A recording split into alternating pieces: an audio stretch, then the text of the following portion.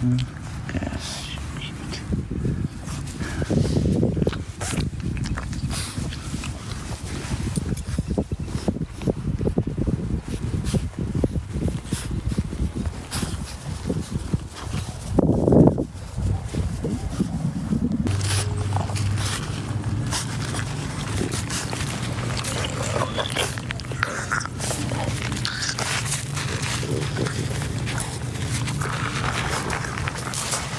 Oh.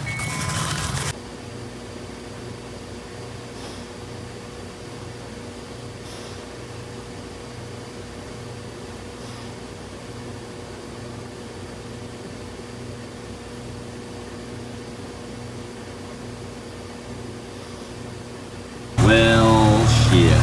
Looky what we have here. Just enough to hold air in, but it's leaking out.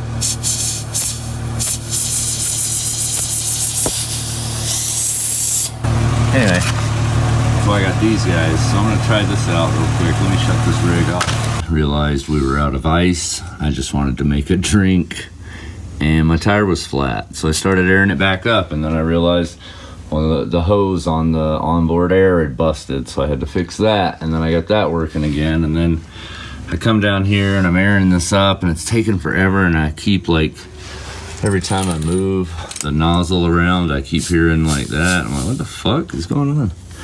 And there it is, right there.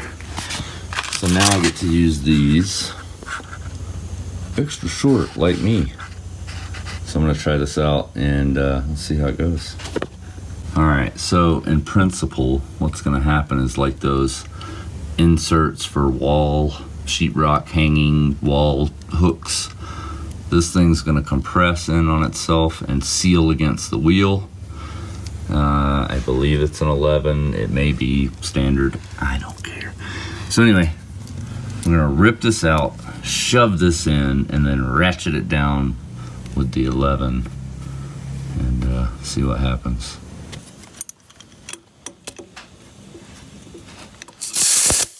You bitch.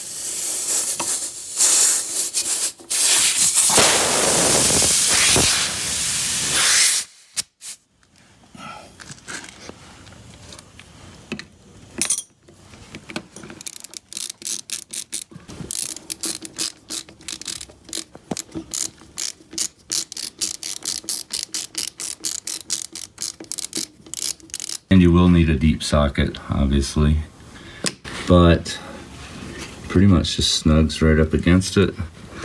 That's in there, and that's way tougher than a regular valve stem, which is all rubber.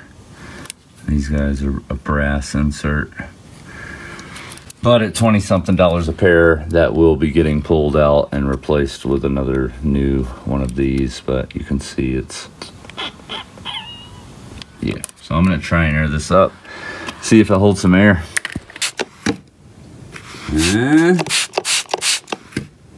No bubbles. So there you go. These guys work. Get them on eBay, I don't know, Amazon, whatever your Chinesium trade site of choice. But yeah, definitely worth having. The red ones Rusty got, you don't even need a tool. They just have a red, like, twist handle, which I think is pretty neat. But I got these just to try the different version. So there you go. Like if you like, subscribe if you want to see more, and as always, keep on modding.